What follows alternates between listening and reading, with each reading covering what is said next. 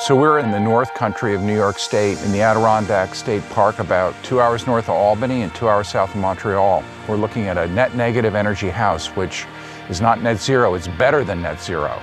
It produces more power than it uses.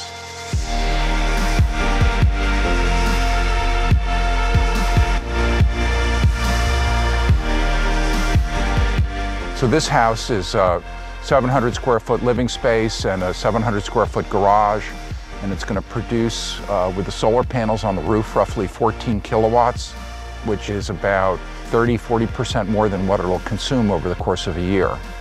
When you want to build an energy efficient house, you got to start with the structure of the building itself. This house has a crawl space underneath the concrete. On the bottom of the crawl space is 6 inches of hard foam, and then there's a blown foam along the side walls of the crawl space. The construction of the side walls is 2x6s with blown in hard foam, about 4 or 5 inches thick.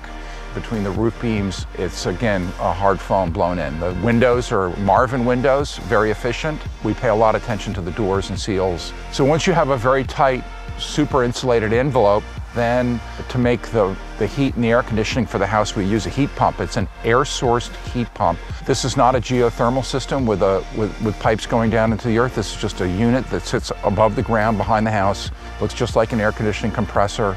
The air handler takes in the refrigerant, which is either hot or cold, and it pushes the air into ducts throughout the house, depending on the time of year. We have a brand new standing seam metal roof, and on top of that metal roof, we have these racks that the solar panels get installed on. There'll be roughly 45 panels. They produce about 300 watts apiece, roughly a 14 kilowatt system. These solar panels are run off of an end phase system. It's a publicly traded stock, and each panel has its own mini inverter that converts the DC power that's produced by the panel into AC power, and that AC line picks up the power from all the different panels and runs it into a box in the garage, which then circulates that power into the house. There's several ways to attach these systems to the roofs. There's flashing kits for shingle roofs, and then for a standing seam, such as we have here, we've got several types of clamps that we can use. I chose to use the product from Ace Clamps. It has 2 points of connection on each clamp. I found that these, they attach much more securely and don't damage the roof surface itself. On all roof-mounted systems, I use microinverters. So each panel is about 45 volts DC.